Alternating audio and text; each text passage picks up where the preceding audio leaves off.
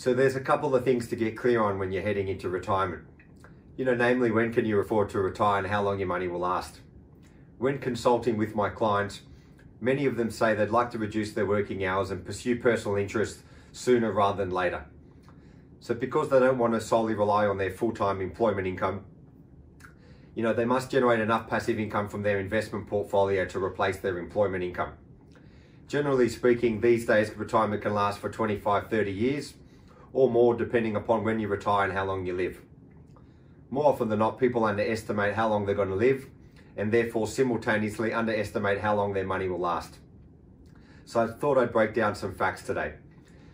There's a 50% chance that a member aged 60 will live past to the age of 90.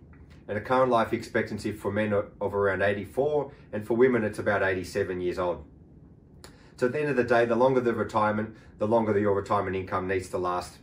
So if you've already managed to secure an income for the duration of your retirement, then it's not an issue. But if not, you need to make sure that your money doesn't run out before you do.